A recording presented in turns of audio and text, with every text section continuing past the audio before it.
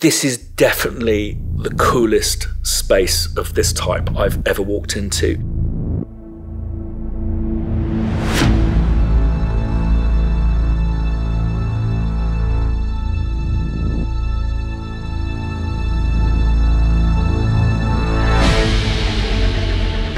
It's built within a former church that was built in the 1950s. It's been effectively, purposely designed to record orchestral sessions.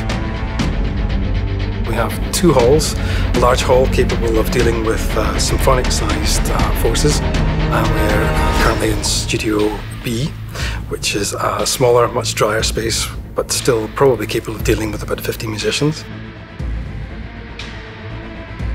The sound of the large studio I would describe as, it's still euphonic, it still has that sort of sense of space and bloom that you're looking for. It's a kind of happy medium between a space like Abbey Road 1 and Air Studios. And depending on how you mix your microphones, you can go for a lush, very diffuse, romantic sound.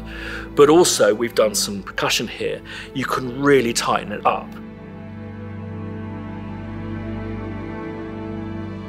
It was great to be kind of guided through the process, getting all the parts prepped, so I could come in and it was just quick and easy, very professional, and the results were just outstanding. It's very similar to London. You have classical musicians with a very rare richness of experience. For me, it's a treasure chest of insane talent. I mean, absolutely world class. You've got a studio that has soul, and it's not just about the sound of the place, and it sounds wonderful. It's about the vibe.